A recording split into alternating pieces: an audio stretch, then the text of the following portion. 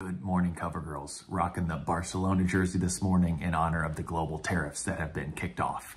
But in today's video, I want to highlight some of the 2025 data points from the ADA's Health Policy Institute.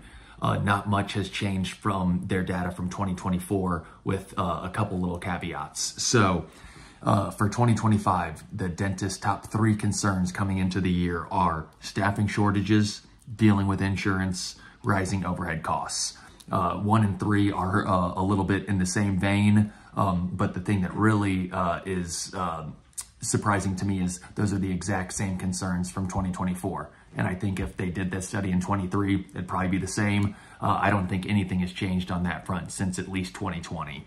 There are, a side note on that, there are starting to be a little bit more hygiene numbers increasing from graduation rates. So that's a little bit of a pressure release, but still the numbers are massively upside down from a supply and demand standpoint. So hopefully those graduation rates continue because the industry really needs it. The one big change I think for this year that wasn't talked about last year is the potential cuts to Medicare and Medicaid. Not knowing potentially how big those cuts could be. I've seen upwards of $800 billion of a Medicare-Medicaid cut over the next 10 years. Obviously, that would have some ramifications downstream.